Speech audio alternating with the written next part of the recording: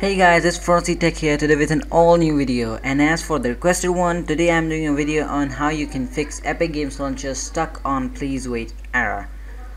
Not to mind that please wait from me, I generally in my condition doesn't goes on like that, but that fix is a hot fix included in the latest Epic Games Launcher. If that doesn't work with you, you can simply do two things, and we are gonna solve this in two ways. So before that getting said, do make sure to subscribe and make sure to like this video. It will be helping me a lot by subscribing, and really thanks for watching. So let's get started. So first of all, what you need to do is that you need to locate where Epic Games Launcher is located. Generally at first time, if you are downloading it up with Git or something, it generally doesn't show up like this. So it's Windows 64, and just right click on it and send to desktop. Just create a shortcut, or you can right click here, create a shortcut.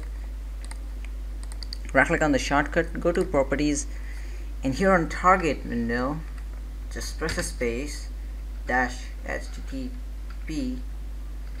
is equal to wininet. That's you gotta do, the simple one. http wininet, hit apply. Okay, so it will be the first one. The next thing what we're gonna do is that unblocking the firewall, and I'll tell you how to do that. Simply go to firewall. Maybe if I could spell that correctly.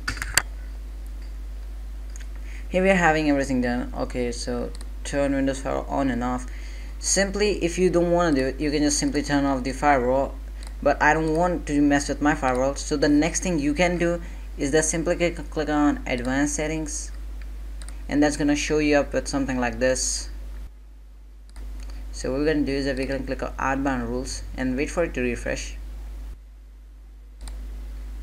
So by clicking on outbound rules, simply click on new rule and program. Next, this program path, just simply drag on to here, open. Next, allow the connection. Next, private public domain and everything, and we're gonna type this Epic Games Launcher, finish, done. So let's try it out. I enter my credentials, so I'm gonna click on sign in, and here's where it goes please wait, and let's see if it opens up. And so here we are, it does open up, and here you go. Maybe I got the Epic Launcher automatically being downloaded for the update one.